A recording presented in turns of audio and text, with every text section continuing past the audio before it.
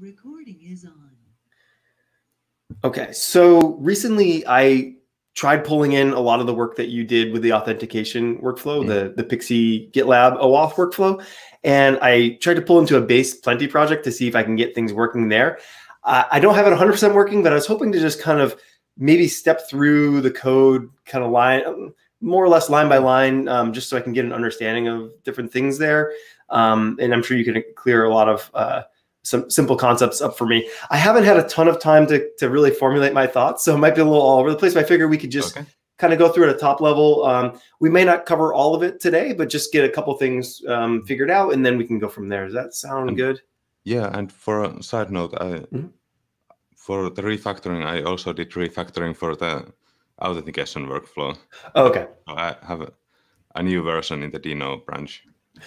Okay, so I'm probably using the old stuff. So maybe we can go through and take a look there. And and then it's now class, and it's easier to use. Oh, perfect. Okay.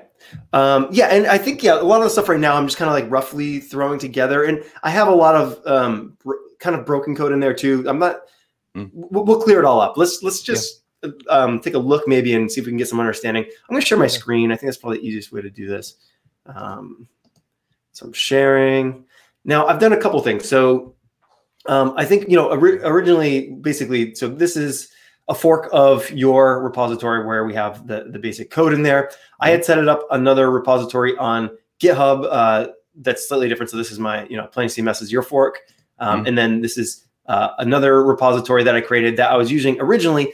And then I decided, well, we should really be doing this probably in GitLab, since that's where we're authenticating to. So I made another repository. Basically, I created another remote branch. I started pushing up to GitHub. I can add you to this project. Do you have a GitLab account right now, Jesse? Or do you have yeah.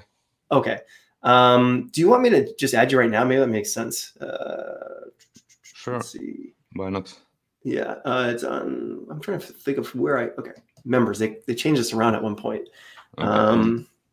And what is your username? You want to chat it to me? Probably something like Joas. Wait a second. GitLab. Can you search with email? Yeah. Sure. I don't know if you can. I don't think I have your email exposing. I think I need your username. We can set this up later if you don't have it. Yeah, but it says in the form GitLab member or email address. Oh, it does? Okay. In the form label, field label. Okay. You can edit this part out or something if you want. Yeah. Let's do it. We'll do that later. That way I don't have to do any editing. We'll do that afterwards. So basically, I'll add you to this project. And then we can work off of this. I think this has some more up-to-date stuff in it. Another thing I did, so basically, since you created this workflow, but you typically need an OAuth application in here. So you can create one of those under a user account. You can actually also create one of those at the group level. So you can kind of come to your main group. I created a group called Static Sites, where I did some other testing for some Netlify CMS stuff way back. But basically, I put this repository in here. And then in the settings, so under the gear icon here, I believe it's under applications. You can create new OAuth apps. So I created this Plenti git-cms one. And basically, I just gave it a full API scope. And then I set a redirect URL to my local for now. And and I named it that. So that's set up there. And I think the way that will work is basically if multiple members are added to this, we can all kind of use this shared group application versus having all of us create individual OAuth apps. Does that make sense with how you think that would work? Yeah. So I think you can create per project application also. Oh, can you? Oh, that'd be even better. I don't actually know, but I've used only the user application. Yeah, so I used the user one at first, and that seemed to go okay. And then I figured, okay, well, how can we extrapolate this so we don't have to make every person who signs up for into one of these repositories? I think it'd be awesome to be able to do it at a per project basis. I wasn't sure if that was possible. I didn't see in the documentation, so I think you might have to do it at the group level. But can you expand the sidebar from the bottom? Is there an applications?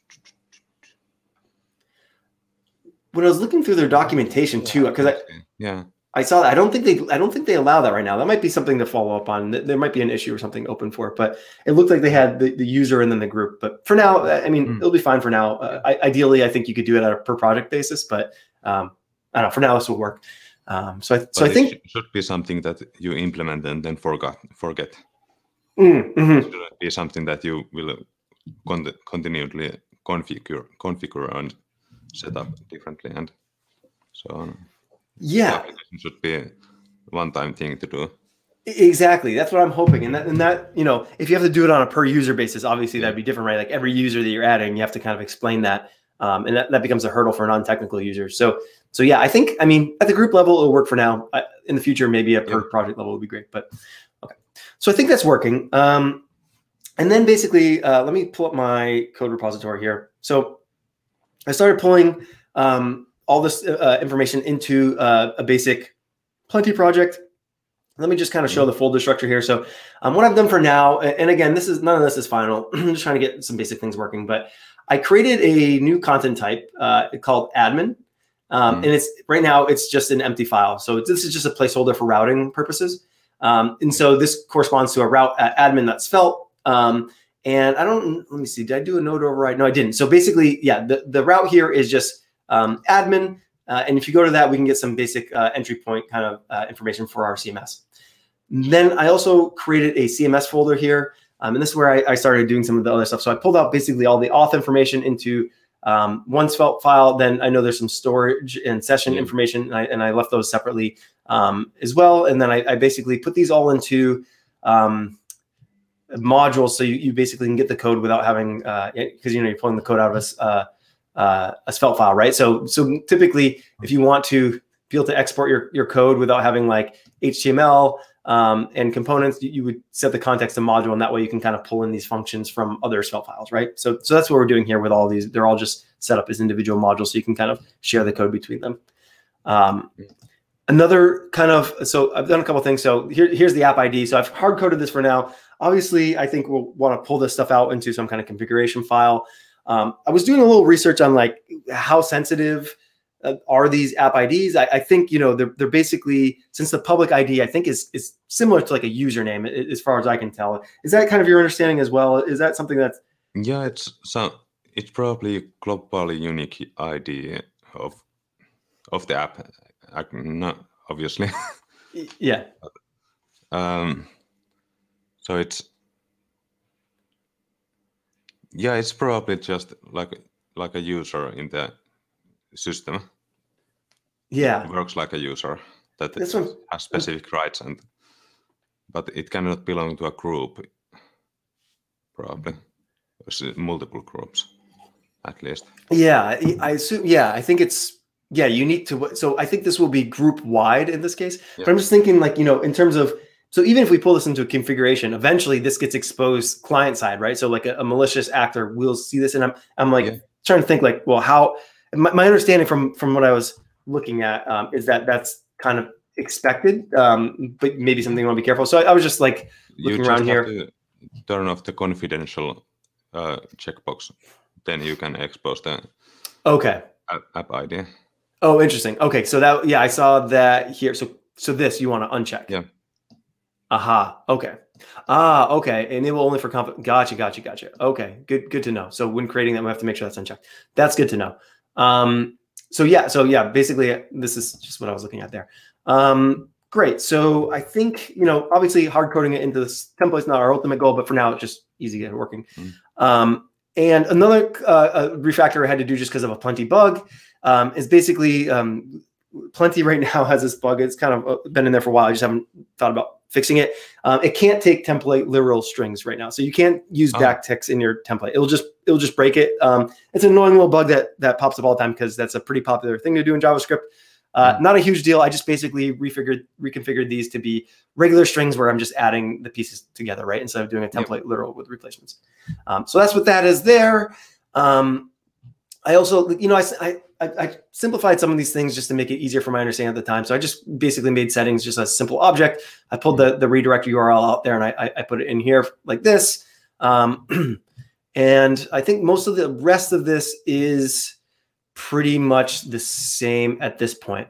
Now, I think let's just take a look at kind of the workflow here, and I think maybe we can go from there. So I think basically what's happening on this auth. Let me see. Oh, admin. Okay, so this is sorry.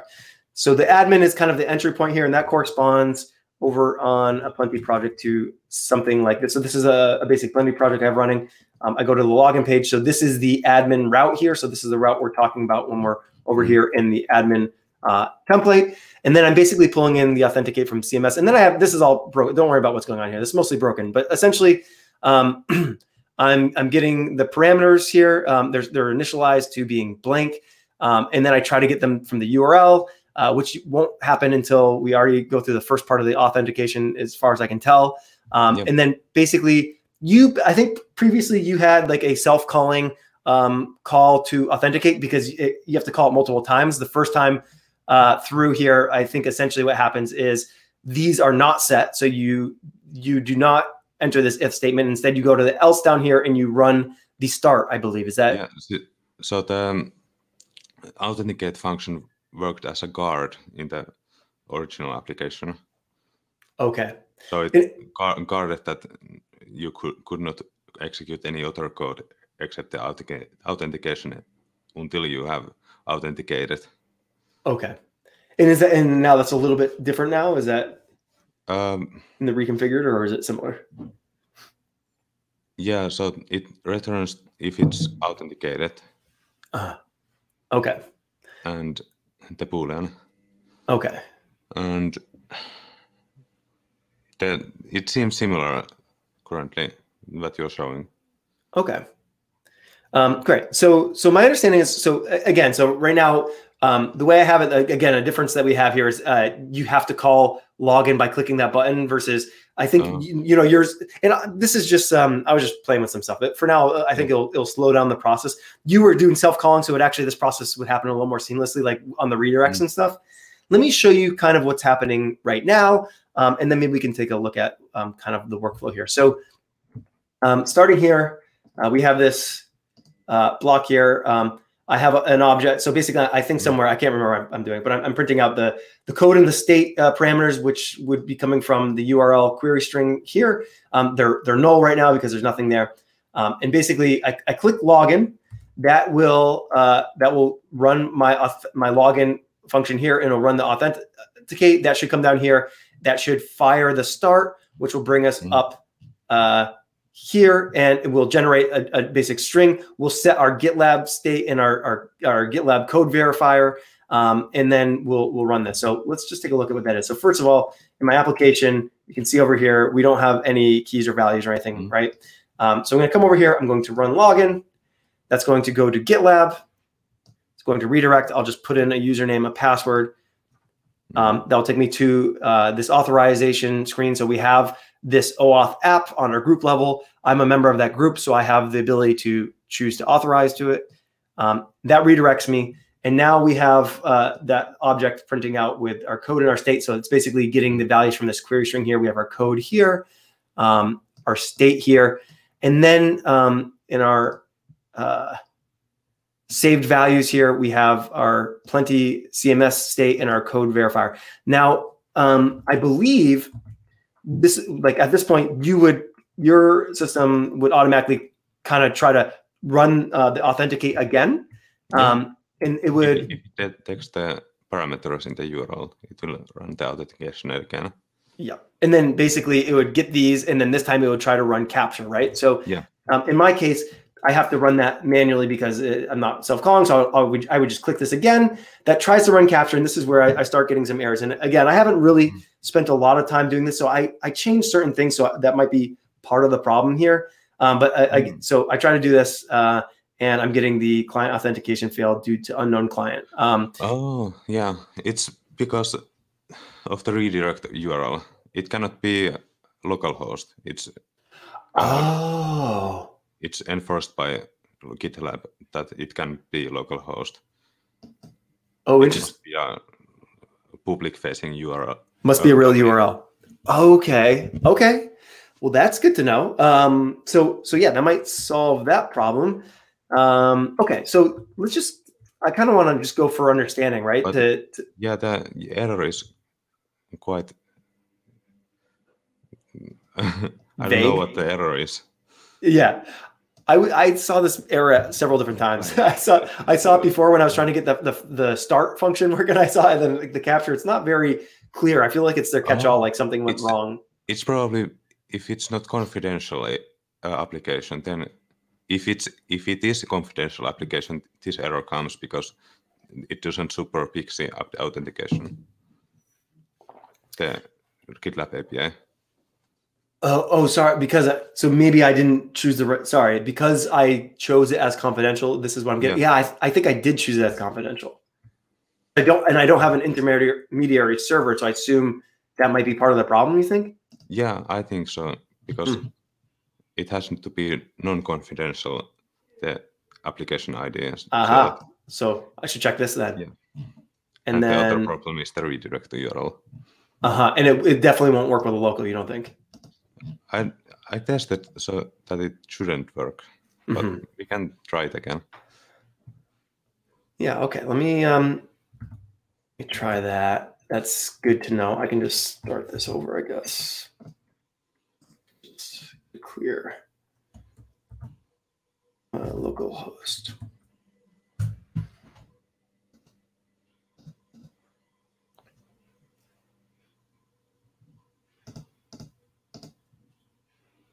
And I don't know if it takes a second for the authorization to work anyways, but let's see. Yeah, okay. Yeah. Oh, and this is different now. The provided authorization grant is invalid, expired or revoked, does not match. So that's a different error though, right? Yeah, it is different. Yeah. Okay. Okay. Well, that's at least starting to get helpful. This is less vague, I think. So that's good to know. Okay. Do you mind? I can debug some of this later. I don't want to spend all the time on the call. Should we go through some more of this just for understanding? I think. Does that work? Go through some more of this code. Let's go through the code. Yeah. Yeah. Let's. I'm going to go back again. So let's go through the first time we're going through here, right? So, the first time we come through here, these things are blank. These parameters are blank as well. So we come here, we run start. We come up here. Let's just kind of do this slowly. Okay, so we generate a string. So this string generate is basically you have the alphabet here in lowercase, you have the alphabet repeating again in uppercase, and then you have the numbers. And I think basically what we're doing is we're creating random values from that, and then we're hashing them with not yet, but not yet. It's we're creating cryptographically random string. So it's using the crypto API of JavaScript. Okay, perfect. I did. So I was having trouble with the regex that was in here. I think it was in. Oh, maybe it's down here in the hashing part. So I had to. I removed that, and that might also be part of our problem here. But so we created a random. Okay, so first we create a random string. Basically, we feed it some input that it can use to create that string with characters that we allow, and then we create that random string and we return it, right? From there, we do a session set. So basically, session is we're getting session from our session template here. Yep, exactly here. And so this is basically a class where we can set some information, and that's basically where I believe we are over here setting our sessions over here. Is that correct? Yep. Okay. And so basically, so this first part is the Plenti CMS is where we're hard coding this here, and then the key is coming in from what we're setting. Yeah, perfect. And that's the other part of this here, and that's how we create those. Okay. Yep.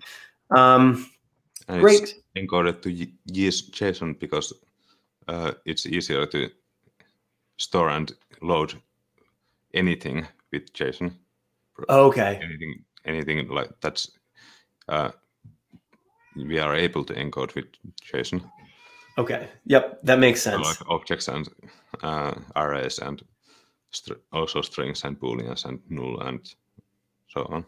That makes sense. Another quick modification. So it's weird. I don't know if it's svelte, but I couldn't have private methods. So this used to be a private method. It was throwing errors, so I just got rid of it. It's public now. I don't think it's the end of the world, but it's not. Okay, so we store that back over here in auth. So we set the GitLab state, then we generate a code verifier string in much the same way that we generated the first string, and then we set that as well, and that is our other value set over here. And then we come down, we get the setting. So basically we just destructure, I have the simple settings object here, getting that we're going to GitLab, that we have a redirect URL and an app ID. So we just basically pull those values out right here. And then we create this basically URL request here. So this make sure that we're going to GitLab at this URL here, and then we're passing all this information. So we're setting up our client ID. This is our OAuth ID that we have. We have a redirect URL. This is our local host currently, which might be our problem. And then we're saying that we want this to be a response type of code. Now, I believe this is where kind of the code checking stuff comes in. So there's a code challenge. Basically, this is what you're talking about before when we're talking, right? So basically you have to, this is a verification step, I believe, or I haven't looked into this too much, but I assume that somehow this is checking that we know that we have the same hashed string on both our client application and in the GitLab. Is that? Yes. Yeah. So it doesn't send the code verifier. It's stored locally. It just sends the hashed version of it called code challenge. And the returning request must also return the code, some version of the code challenge. I don't remember, but we check against it with the original code verifier.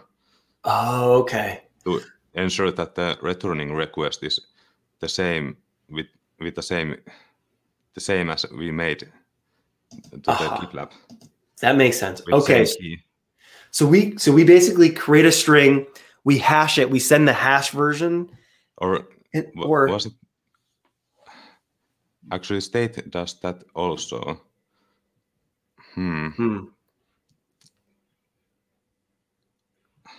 Because code challenge. I don't actually remember how it fully works. Yeah, no, I know it's kind of confusing, but it looks like the challenge here is the hash version, right? Because code challenge is hashed. Yeah. Okay, maybe I'm getting a little ahead again. So when we run this hash, we're hashing it up here, right? So we're basically trying to SHA-256 it. I did so down here. I did remove that regex, which I looked like it was trying to convert maybe spaces into hyphens or and then forward slashes into underscores. Was that? It requires step because of how the format of hash that the GitLab wants. It wants URL safe hashes. Okay. And it's the only way to make hashes safe, URL safe with JavaScript is by regexing the stuff, some characters to different characters. Okay. Now, so I'm curious though. So since we're feeding like it from a string that we already specify the characters, is that necessary? The hash creates different characters. Oh, okay, okay. Oh, okay. Different characters. Okay, so we get it. So basically, we get the hash, which can have forward slashes and underscores, and then we have to make it safe. Yeah, we have to make it so that it can be used as URL as is. Okay. It's we could also encode it with URL encode URL component, but it wouldn't work with GitLab because GitLab wants it is in specific format. Okay, interesting. Okay, so I'll probably have to figure out what was going on with that regex and then put it back in here. I don't know if that's a Plenti specific thing or whatever. Okay, so that's good to know that what that's doing. And then I guess I'm kind of curious. So at some point we have to match string, right? So I guess again, I think this is where we're a little turned around, but the hash string we send and then they send it back and then we match it. I guess I'm confused there, but yeah, we can look at the captcha. Okay. Function. Okay. Let me, before we do, just kind of for my own understanding and people who maybe watch this. Okay. So we run the start, we do all this, right? And then, so basically this redirects us to this GitLab URL, right? That's where we do the authorization, and then it sends us back. And then presumably over here, Authenticate would run again. In our case, we have to click the button, not a big deal. The second time it runs, we come down here. This time we have these, we're able to get these out of our sessions in our storage, right? We have the parameters that we're getting over here. This time we're getting these from the URL, and this is kind of a Plenti helper code that I just added. So just an aside, Plenti actually was having trouble with query parameters before. So I did a new release last night that should fix that. So those should work. We get these with our special params magic prop here. And then once those are set, basically we say, okay, we have the code and the state, and the state presumably from the this here in our URL, wherever it is, I don't know where state starts, somewhere here. Wherever it starts, state from that URL matches the state that we have in storage, which we get up here, which is the state over here. Those two things have to match, right? That's kind of what we're doing here, matching those. The state work is a nuance. Sorry, what's it? Nuance. So it's a value that should not repeat after this. Okay, yeah, it gets created individually. As a unique request. Makes sense. Okay, and that's when we're basically, every time we generate, we're creating that unique state, right? Okay, great. So then we fire capture this time, and now I'm directly passing those parameters. I'm just doing it a little differently here. So we're passing those parameters, and so we come up here and we are in the capture, and this is kind of about as far as I get, because this is where I was getting the errors, right? So again, we're getting.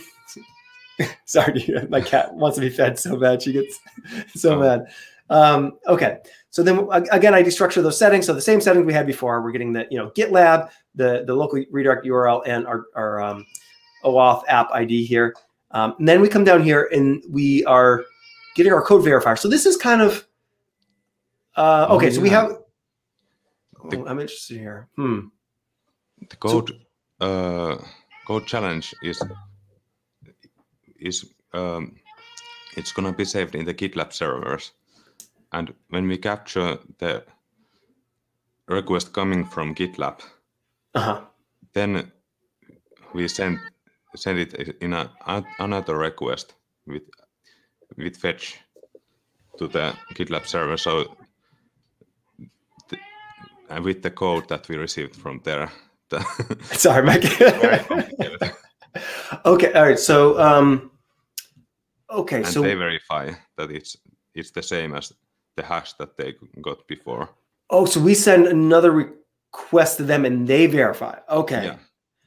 Okay, so when we get the access token in here, the capture. Okay.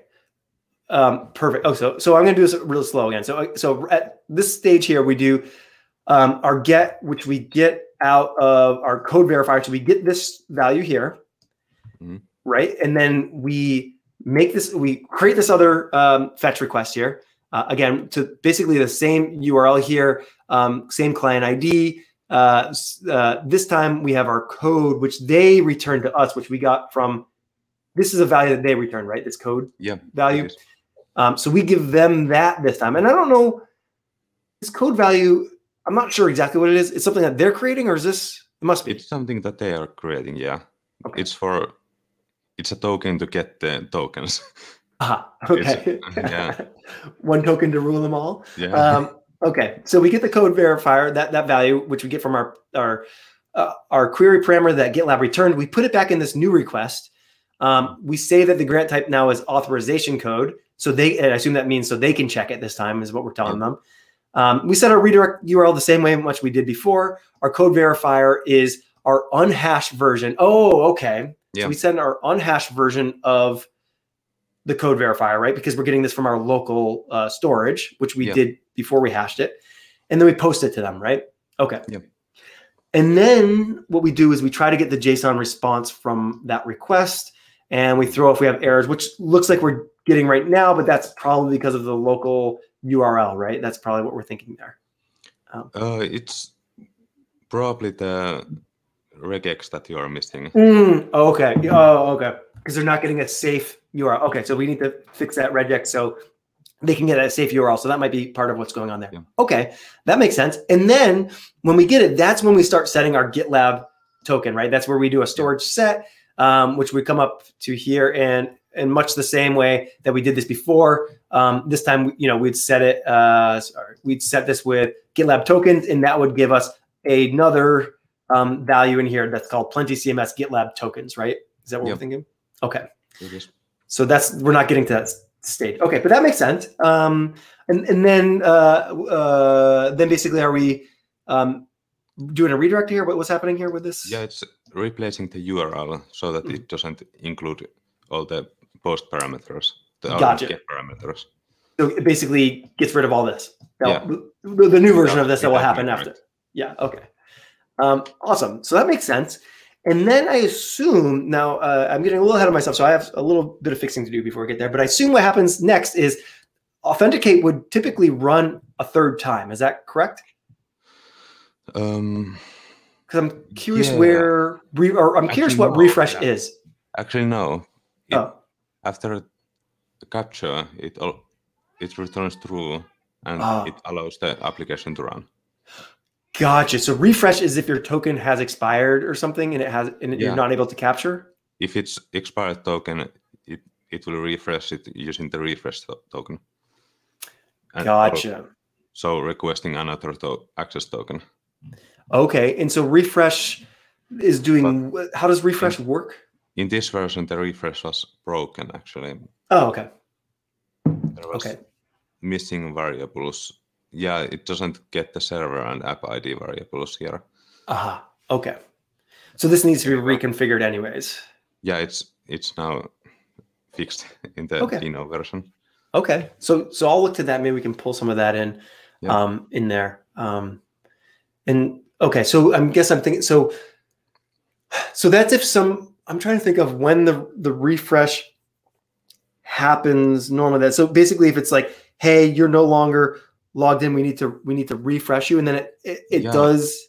There's a time when the access token is valid. Time span. After it expires, you can still request new access token with the refresh token, unless the refresh token has been invalidated also. Okay. All right. Okay. Well, that makes sense. I think this is good. I think I understand at a high level what's happening here. There's probably some tweaks that I need to make, obviously, with the regex and maybe some other things, but this is good. I think my understanding is a lot more solidified at this point. So that's great. Cool. So I guess in terms of next steps, I'll add you to this repository so we can start taking a look at it together. Now, let me switch back over here. So, oops. And how do I stop sharing? Oops, that's not it. That's my camera. And I lost I hid my little share button. So I'm trying to, is this what happens to you if you hide your share button? You can't like stop sharing? Let me reshare and then stop sharing. I don't know if that helped. Yeah, I can see you now. Okay, cool. So yeah, I'll add you to that. Yeah. I should be able to hopefully fix that regex stuff and figure out what's going on there. It's good to know. So basically we're replacing spaces with hyphens and forward slashes with underscores. Is that, if you remember correctly? I remember that it was so, yeah. Okay. So I can probably do that. And then, it'd be cool if I could add you to that so we can start making some of the tweaks. I think working off this repository would be helpful from my perspective, just enable to make this stuff working with Plenti, and we can find those bugs pretty quickly. If you run into things, which you probably will, like template strings or query parameters or things that just aren't working like you would expect, let me know, because there might be bugs that we can just fix, because I've already run into a couple of those. But I think, it'd be great if we could start kind of like working off that base, just to get things going. And then I know at some point this authentication looks like we're pretty close on that, which is awesome, having it in Plenti. I know you're starting to think about maybe what the the next steps would be in terms of like getting a write back to GitLab. So we'll continue working on that stuff. Let me share my screen one last time. I did find, and this is kind of getting ahead of ourselves. I don't think we have to worry about this now, but I found an interesting project that maybe you've already stumbled across. And looking at rich text editors, have you come across Typewriter at all? Have you seen this? Typewriter. Yeah, I've seen Quill, used Quill. Okay, but so, I haven't used Typewriter. Yeah. So it's like, I think it's a similar idea to Quill, and I know there's obviously Prosemirror. There's a ton of things that we could use. CK editor, tiny MCE. Typewriter looked pretty interesting. So Typewriter is meant to be used with Svelte, is my understanding. And the author had a lot of great information written up here about why you might use it and some of the thoughts behind it and how it compares to some of these other editors. I thought it was interesting. So this might be something to look into at some point. I don't know if that's super important at this moment. I don't know if we're at the content editing experience yet. I think we're more at kind of the mechanics stage still, but this is just something I want to throw your way in case you want to look at it at some point. Yeah.